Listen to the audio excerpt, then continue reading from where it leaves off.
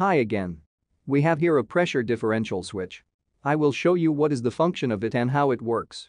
A differential pressure switch is designed to sense a difference in pressure between two pressure sources for control purposes.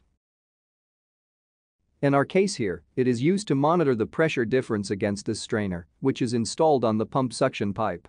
A pressure differential switch usually comes with 3 connection ports. One for electrical connection and the other 2 for high and low pressure connections. In our case here, the high pressure connection is taken from a point before the strainer directly to the high pressure port of the pressure differential switch. And the low pressure connection is taken from a point after the strainer directly to the low pressure port of the pressure differential switch. The set point can be specified and adjusted using the adjustment screw shown here.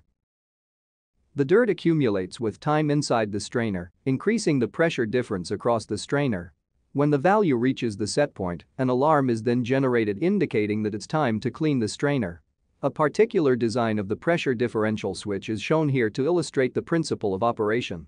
As shown in the diagram, the pressure ports for high process pressure and low process pressure are separated by an elastic diaphragm. The difference in pressure that exists between the 2 ports causes axial movement of the diaphragm against a measuring range spring. This axial movement is used to actuate the contacts of a micro switch depending on the set point of the differential pressure switch.